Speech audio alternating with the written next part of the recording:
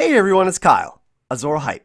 Game of Thrones Season 8 Episode 2, A Night of the Seven Kingdoms was one of the best, if not the best, episode of the series. There was great dialogue, truly heartfelt moments, and an episode where no deaths were featured. We're gonna break it down in this Hype Season 8 Episode 2 breakdown. So, let's jump into the video.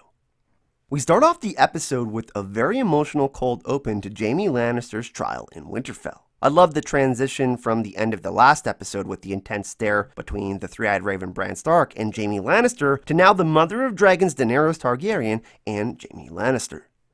Daenerys wasted no time in letting Jaime know how she felt about what Jaime did to her father. But I love the fact that Jaime said he wouldn't change a thing and he did it for his family during a time of war. We know that Jaime's core values are rooted in honor for the things that he loves. And of course, we had to have Bran step up and say the things we do for love. Since Bran is the three-eyed raven, it makes sense that he said we, because the three-eyed raven doesn't make decisions based on emotion. But I find it very interesting and perhaps see this as foreshadowing that the realms of men banding together for survival during its darkest hour could prevail. Everyone's acting was truly on point in this scene, especially Sophie Turner and Gwendolyn Christie. I love the fact that in this moment, Sansa took some time to truly appreciate and think about what Brienne was stating about Jaime, not just considering her own feelings on the matter. This must have been incredibly difficult for Sansa because Jaime Lannister did play a huge role against the Starks when they were at war. But this situation showcased not only Sansa's maturity, but her ability to grow and move on as a person. For Brienne of Tarth to step up in this moment, putting everything on the line for Jaime as Jaime once did for her, was truly heartwarming, setting up a major moment for later on in the episode. The chemistry between Jaime and Brienne in this scene was amazing and has been for many seasons, especially since the bath scene in Harrenhal where Jaime tells the story about why he killed the Mad King. Jaime and Brienne have been saving each other since the moment they've met. They've also been teaching one another as well. It was interesting that Jaime used Brienne's words from their conversation in the Dragon Pit. When he looks back at Brienne, it's as if he's making the point of saying Brienne was right, and he hasn't forgotten, and he's come to honor his word. When Brienne makes that realization, she knows that she has to step up and vouch for Jaime.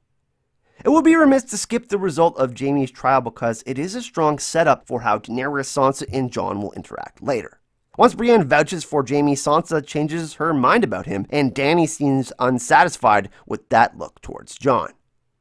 The Warden of the North, Jon Snow, doesn't even look at Dany when he seconds Sansa's decision. Daenerys feels outnumbered in this situation and possibly even powerless, and has no choice but to let Jaime go. Sansa leaves first with Jon following after, but Dany goes in a different direction. These subtle movements could hint at what's to come in the future. The scene between Bran and Jaime was a very interesting one where Jaime apologizes for doing what he did to Bran, which is a stark contrast from what we saw during his mock trial.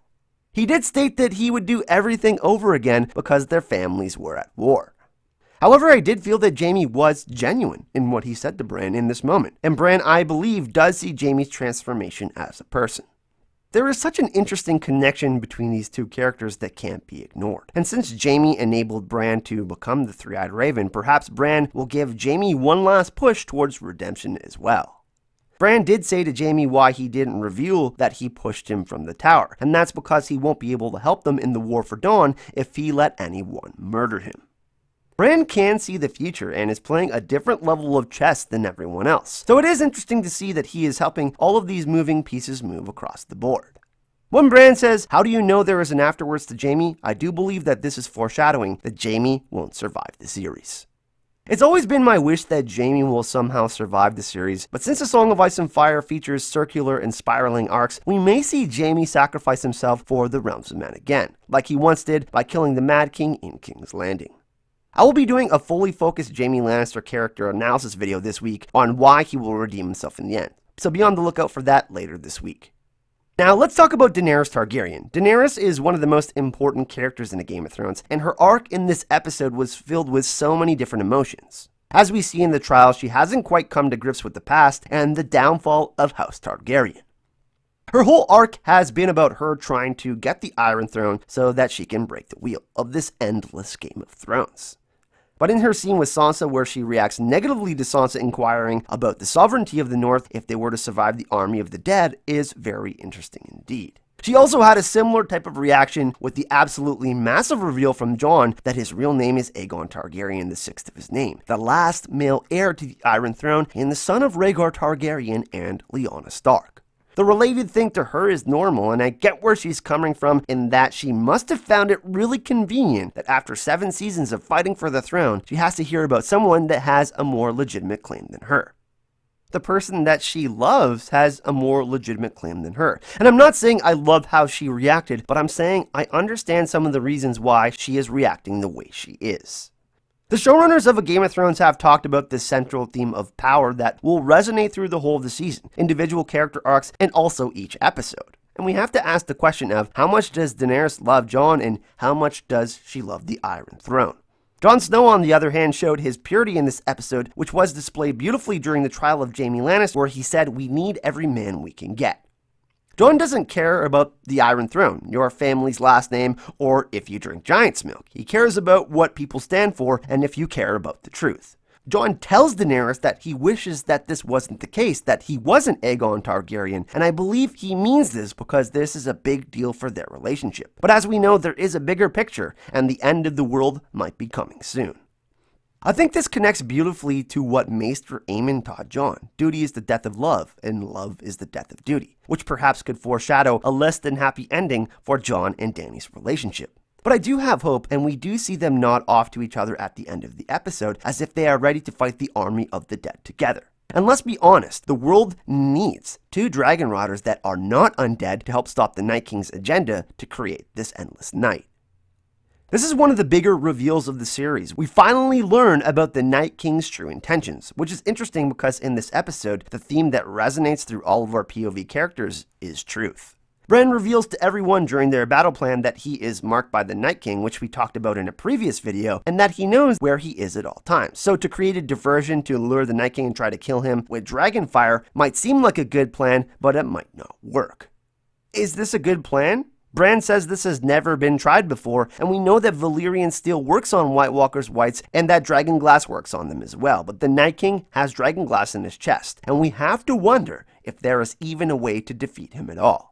One thing I also really loved about this episode is the scene between Jon, Sam, and Ed. It showed us how far these characters have come and how much they have to sacrifice and fight just to stay alive. I couldn't help but feel like Ed was foreshadowing his death in the scene where he talked about burning each other's corpses if they were to turn.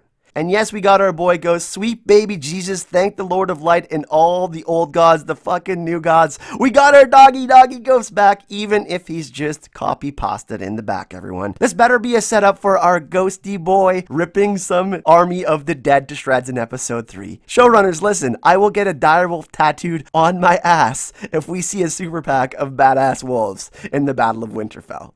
But we know that shit is going to hit the fan in the next episode, and Arya is one of the best fighters and options left to fight the army of the dead. But I can't help but think if she's biting off more than she can chew. She might actually get her wish in the next episode by facing the personification of death in Game of Thrones in the Night King. And if they are truly to execute this trap and try to kill him, and a dragon doesn't work, then Arya is a great option. It seems that we've been dealing with a new side of Arya though, since we saw her waiting on Jon and Daenerys' arrival in episode 1. Once she saw Gendry, her face lit up in a way we haven't seen in a long time. She seemed to walk the line between flirty and bossy when she presented to Gendry her plans for a weapon, but in episode 2 the stakes became higher in ways we might not have realized. I know many people were uncomfortable with Arya and Gendry being intimate. We basically watched them grow up over the course of the series. But this moment highlights something our characters are fighting for. Life and love, as cheesy as that may sound. The reason we are uncomfortable with the scene is also the same reason it is necessary. Arya is well aware that this could be the last night of her life, and there is one thing she hasn't experienced, which is intimacy and sex. Arya's life has been overflowing with death, destruction, and cynicism. Romance has never taken center stage in her life, and the closest she's ever come to it was when she was traveling with Gendry. So, while the Arya and Gendry ship has been made real, let's not forget how and why there is a certain desperation in that scene. Desperation to find some bit of happiness and love in a world where this doesn't happen easily. In true Arya form, she makes it happen. This scene is triumphant because even in the face of possible annihilation, there is room for romance. A girl is no longer a girl. A girl is a woman named Arya Stark, and she has one more reason to fight for the living. Theon Greyjoy's journey has truly come full circle now by returning to Winterfell to help the Stark family keep it. The last time Theon was at Winterfell, he had just broken through the mental prison of being Reek. And he also saved Sansa from Miranda, and they ran off. Now, after putting himself back together, he knows where he belongs, at the side of Ned Stark's children defending the only home he's ever known. That moment when Bran nods at Theon offering to protect him in the Godswood is a heartwarming moment. The only thing that concerns me is that this might possibly be the prelude to Theon's demise. It seems as if his character's arc will become completed in the Godswood, which echoes the book when he sees Bran's face in the Weirwood and the trees in the Godswood know his real name. And it would make sense because it does look like Samwell and Bran are outside when we brighten this photo. Theon has one of the best arcs in Game of Thrones, and I do believe if this is to be Theon's last episode, he will play a big role in what Bran's big plan is, perhaps buying enough time to distract the Night King while Jon or Daenerys land a killing blow. However, I don't think it's that simple. I could also see Theon sacrificing himself to save Sansa, since we have seen their relationship and connection grow ever since Theon saved her.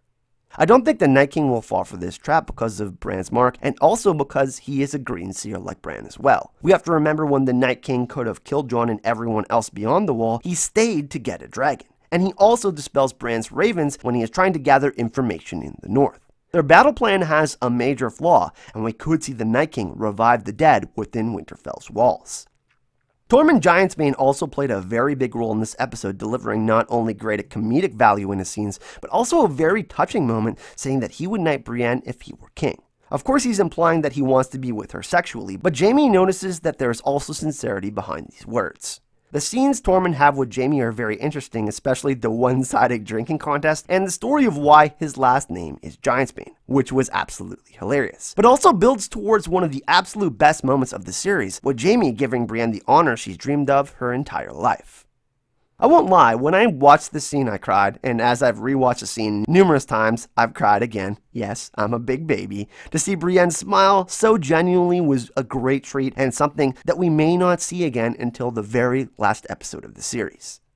Jaime Lannister, a man without honor, bestowing a knighthood to Brienne, one of the most honorable people of the series. That's beautiful. That was cinematic perfection. It's almost as if Jaime sees himself in Brienne not the Kingslayer, not the man without honor, but a true knight of the Seven Kingdoms. Brienne and Jaime have shared two of my favorite scenes together, including the bath scene in Harrenhal, and they care deeply about each other's well-being and understand each other's truth, something which can be very difficult to figure out in this incredibly dangerous world.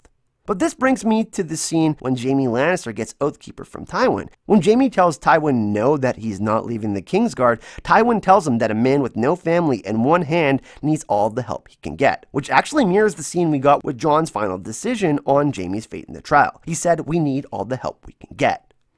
I think that in this moment, Jaime knew that he was helping someone else, and even while him and Tyrion feel out of place in Winterfell, which isn't their home, the people surrounding them felt like their family.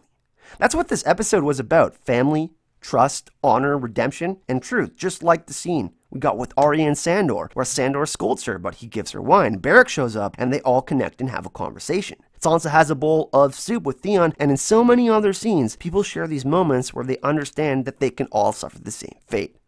Which is why I was blown away by the inclusion of Jenny's song sang by Podrick Payne in this episode.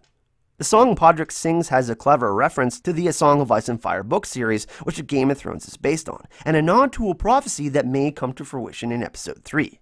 High in the halls of kings who are gone, Jenny would dance with her ghosts. This could be a reference that the dead will rise within Winterfell, completely destroying their plan to defend the castle. But this isn't the main reason why it's important. There are so many other reasons as well, including Jenny's romance with Sir Duncan the Tall, the prince that was promised prophecy, and the tragedy at Summerhall. This deserves a properly hyped video, so tomorrow you will see a breakdown of why this song is so important and what it foreshadows for the rest of Season 8. But when Podrick sings this song while all of them are waiting for the dead to arrive at Winterfell, this is likely the last time we see the majority of these characters together. This fellowship that we've grown to love, and for some, the last night that they will ever be alive. This episode was so jam-packed with so many great moments, and truly was one of the best episodes of Game of Thrones of all time. I will be doing a second breakdown of this episode, touching on the things that I didn't discuss at length in this video on the weekend. But what did you think of the episode? Did it meet your expectations? Was it one of your favorite episodes? And what were your favorite moments of the episode? Let me know all of your thoughts, your theories, and tinfoil in the comment section. Do you want to see more Game of Thrones videos? Make sure you subscribe and hit that notification bell so you get notified for upcoming videos on my channel. Like I said, I will be dropping a video on Jenny's song tomorrow, and I will also be doing a video on Daenerys and Arya this week as well. Of course, a big thank you to all of my patrons on Patreon. I love all of you. The Super PAC is awesome. Thank you for spreading the hype like wildfire, and all the linky goodness to my Twitter, Patreon, and more is in the description of this video. Thanks for watching, everyone, and I'll see you all in the next video. Hype and love.